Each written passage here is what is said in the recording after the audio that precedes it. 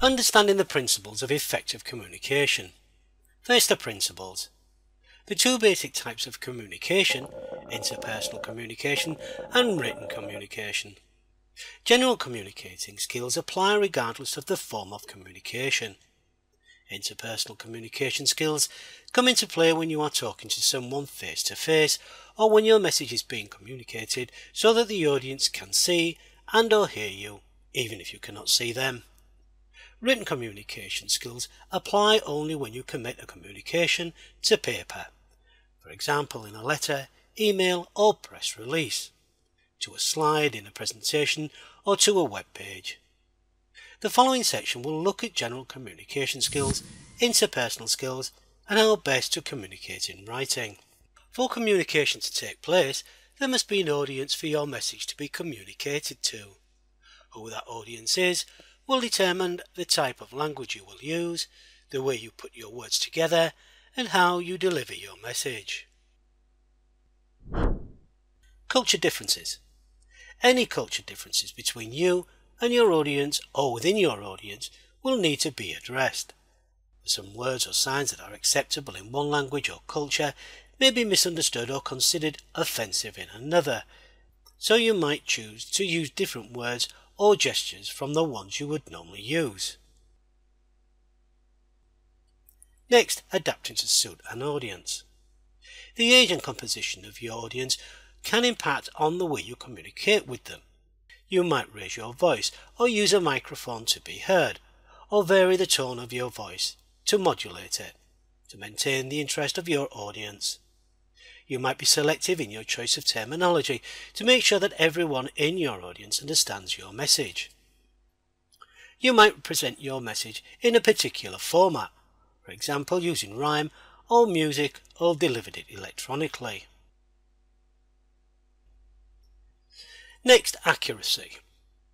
Having adapted the content and style of your communication to meet the expectations or the need of your audience, you should next focus on the message that you are trying to convey.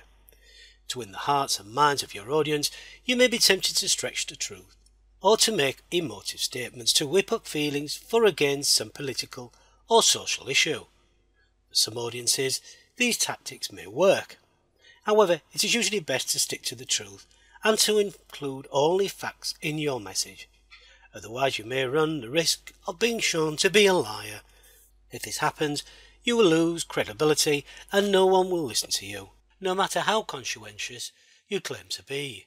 When aiming to provide accurate information, you must differentiate between facts and opinions.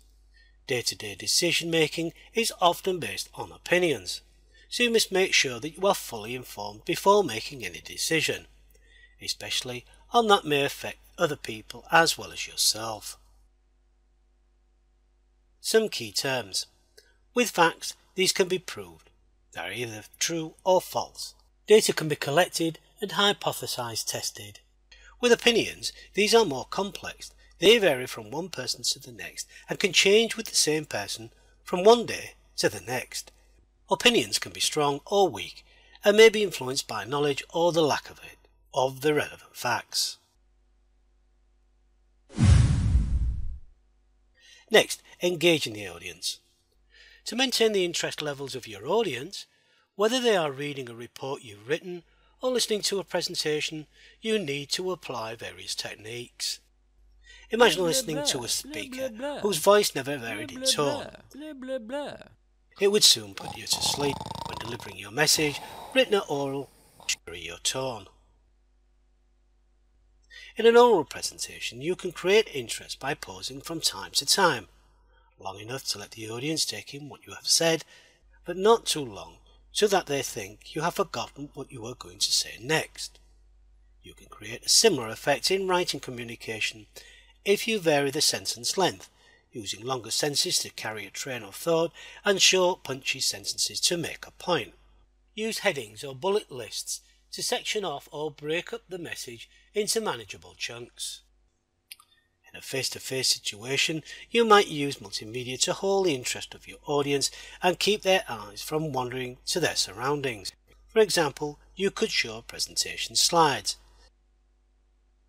play music or hold up an object to illustrate a point. could also say that there will be an opportunity to ask questions at the end of your talk, as this will encourage your audience to pay attention, thinking what they might want to ask. In written communications, diagrams and pictures can be used to enliven a slideshow.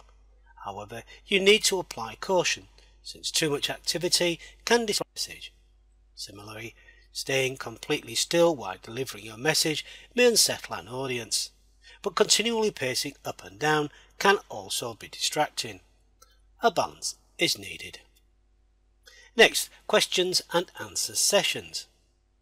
Questions and answers, or Q&A sessions, can be particularly useful for clarifying points that you might have skimmed over in your presentation. You can't be sure on how much your audience has understood until you hear their questions. Apart from satisfying their curiosity, you can use the feedback to improve your presentation for the next time around. A question and answer session can also give the impression that the audience can throw any questions to the speaker and the speaker will have to answer it. This is not always the case. In broadcast Q&A sessions, the questionnaires often have to submit their questions beforehand so that these can be vetted, and the speaker may be told of the questions that will be asked so they have time to prepare an answer. In face-to-face Q&A sessions, this level of control cannot be managed. However, the speaker may resort to saying what he/she wants to say, showing the party line, so to speak, rather than actually answering the question.